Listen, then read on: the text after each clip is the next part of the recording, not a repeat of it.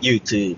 What's good, man? It's your boy, Otis Blue, coming to you with another freaking video. And today, guys, we're going to go over the Hex chart. So I'm just going to give y'all a quick update on the chart and, let y'all know where I see the price going potentially. So just wanted to give y'all a quick update. I know y'all hanging out with the family. It's Sunday. Some of y'all at Applebee's and Outback Steakhouse, getting your little Sunday grub on.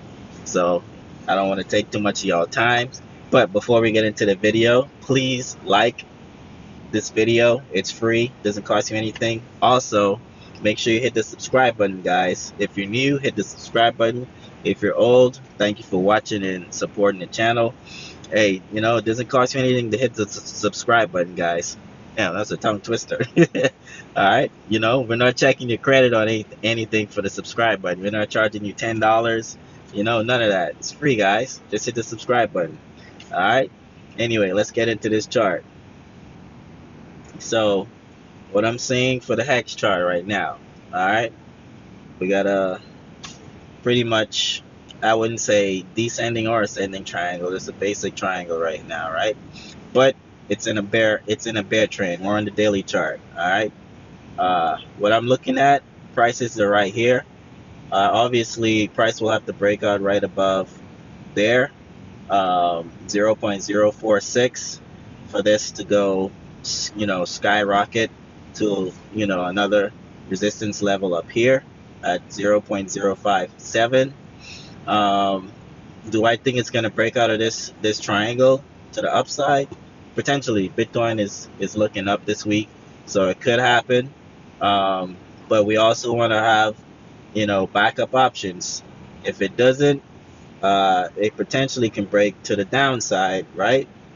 If it breaks to the downside, I could see this going all the way down here to 0.029, right?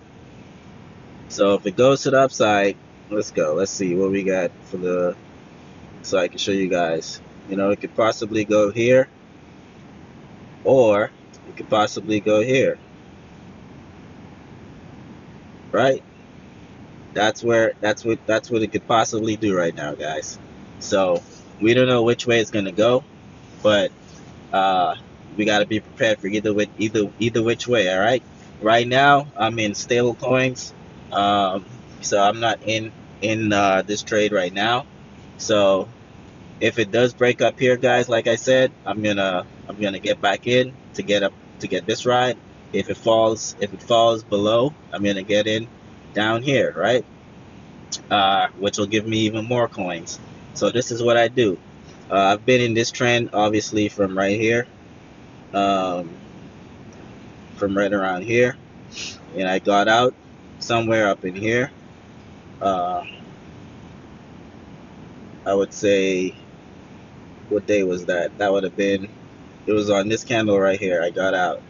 I didn't get this ride up like this, so I'm still holding in stable coins right now. All right.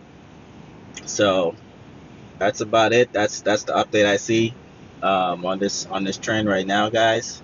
So you guys just got to be prepared for either which way that the market goes. All right, I just showed you guys what is possible on the upside and the downside.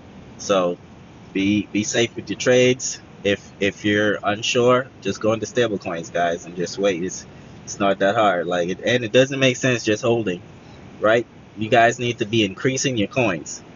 If you want to hold, have another bag that's just holding.